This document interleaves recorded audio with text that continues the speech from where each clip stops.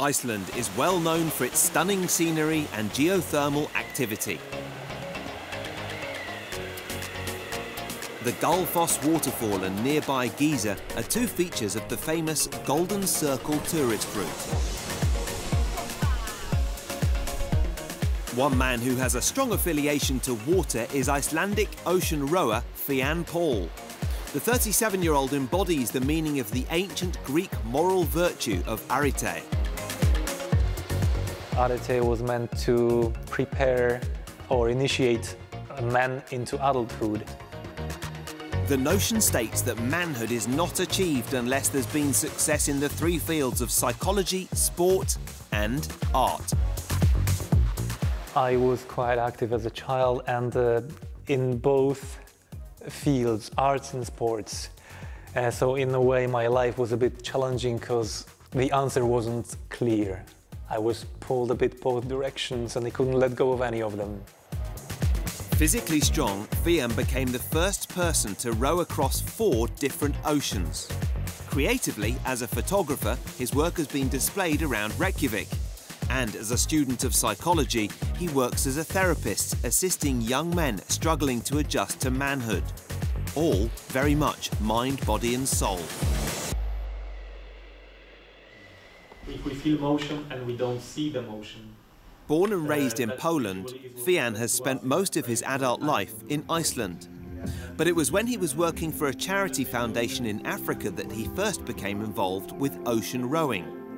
In 2011, he took part in his first world record attempt, successfully crossing the Atlantic in under 34 days. And the sense of satisfaction Fiann gets from rowing is a key part of his motivation. One of them is, of course, a love for the adventure and the joy of the achievements and the joy of taking a challenge and standing up to a challenge, and often charity on top of it. But to be very honest, there is always a very important factor of personal gratification, of winning, of earning the title, and accomplishing the journey. In 2014, Fiann embarked on a row across the Indian Ocean, which wasn't without incident, as the team narrowly avoided colliding with an oil tanker.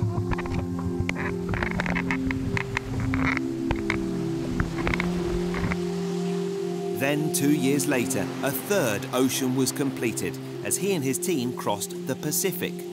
The struggles of spending weeks on the ocean aren't just confined to the physical strain and elements of the weather. There's also interpersonal conflict and food rationing. On every row, I had a moment that I thought is the end, because I always calculate in my head distances, daily progress, and a realism of reaching the destination. And on every single row, I saw that it's not unreasonable to think that it might not reach the end. When we ran out of food, we literally arrived with 0 food. It was almost on the edge. Not to be deterred, Fiann then set about his biggest challenge to date, a 4th ocean, the Arctic.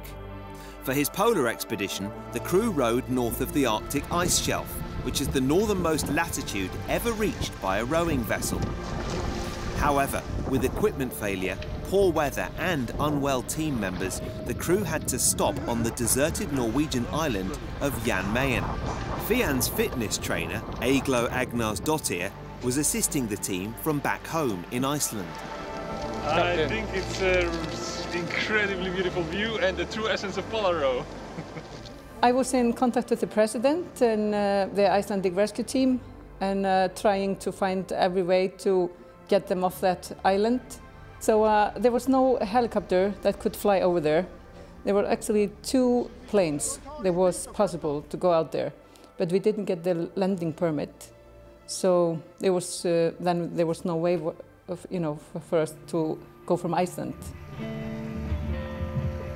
By rowing the Arctic Ocean, Fiann became the first person to row 4 different oceans and also hold the speed record for each crossing. The polar row itself set an astounding 19 world records.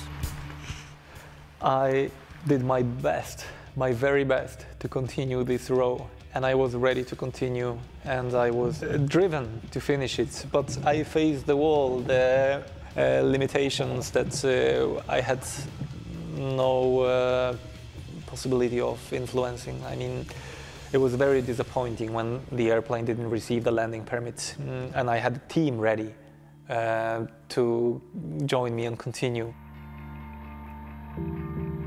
For Fiann, the expeditions are just one of the many passions in the 37-year-old's life. His most famous photography work focuses on the importance of breastfeeding. Fiann is currently pursuing postgraduate studies in depth psychology based in Zurich, Switzerland, with his main field focusing on manhood archetypes. It's a very passionate subject for Fiann, who also works as a therapist via Skype. I work most of all with young men who face the threshold where they would like to enter adulthood, which means they are moving from boyhood psychology to manhood psychology. We might think it happens naturally, but it actually often doesn't, and nowadays culture and the lifestyle doesn't allow men to learn about it anywhere. Part of Fiann's training regime includes a mixture of pool and open water swimming in the chilly Icelandic sea.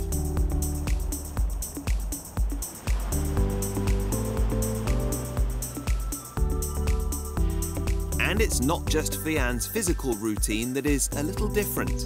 He regularly downs 6 raw eggs and follows that by tucking into some fermented shark meat.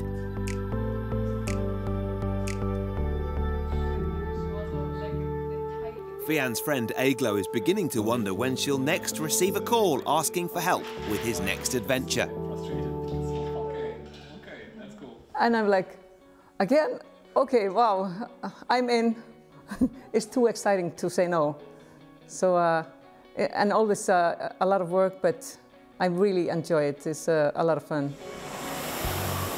I would say wise explorers know that you don't point where the gold is, and when explorers make plans, especially when such titles as World's Firsts are involved, and that's the highest form of world record because it's an eternal title. It's a title that nobody will ever take away from you.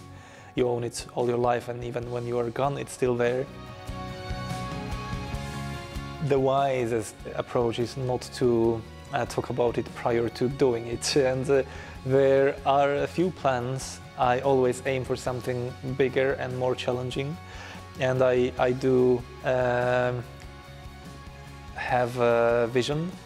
I don't know yet if I will manage to make it come true, but I'm working on it.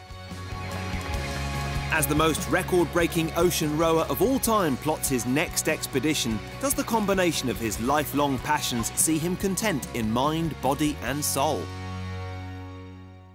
I love expressing myself physically in this world, and I like to be alive, and I like this body to move, and to I like to feel it.